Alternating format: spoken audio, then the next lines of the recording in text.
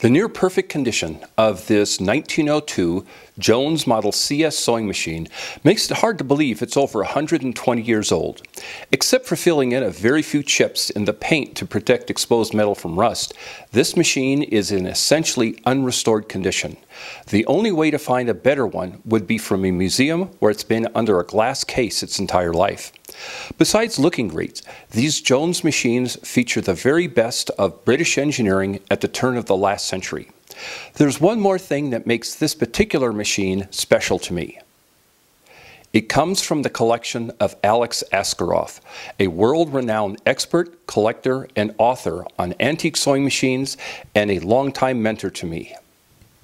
To wind the bobbin, release the main wheel from the machine, so only the main wheel turns. Bring the thread down through this bottom guide, around behind this finger, up through the top guide, and crank away.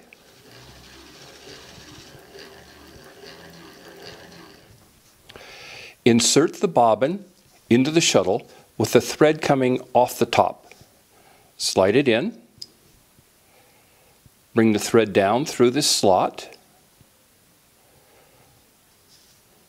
Use your finger to prevent the bobbin from turning.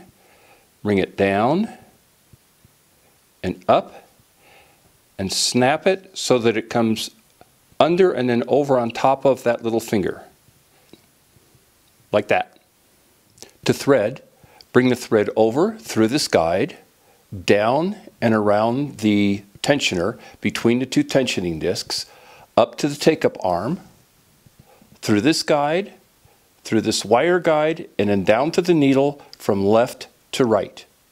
After that, bring the thread up from the bottom in the usual way, and you're ready to sew.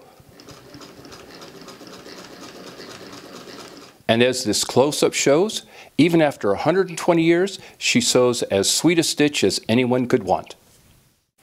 I hope you enjoyed this quick look at the newest addition to our collection of sewing machines.